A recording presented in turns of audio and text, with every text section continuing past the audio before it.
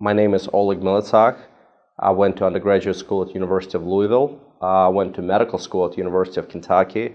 I went to my residency at University of Kansas, and then did my fellowship training at Medical University of South Carolina in Charleston.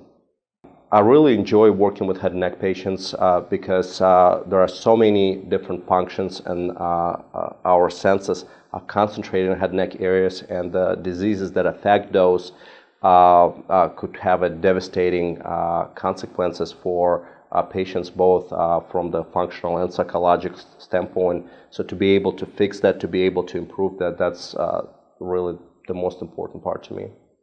The majority of the patients that I treat are the patients with head and neck problems.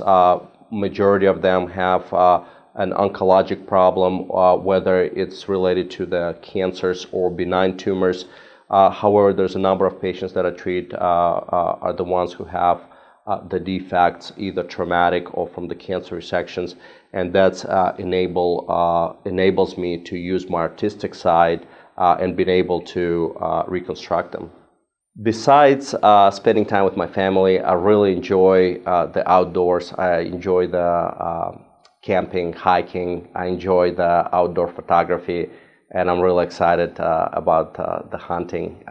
There is no rush as seeing big 10-point buck walking right in front of your deer stand. The most important thing I like about my job is helping patients, treating patients. But beyond that, I get to work with medical students, residents. I get to teach and also do the research to be able to advance our field. It probably sounds trivial, but I really like to make a difference in people's lives. I really like to help people. That's really my motivation.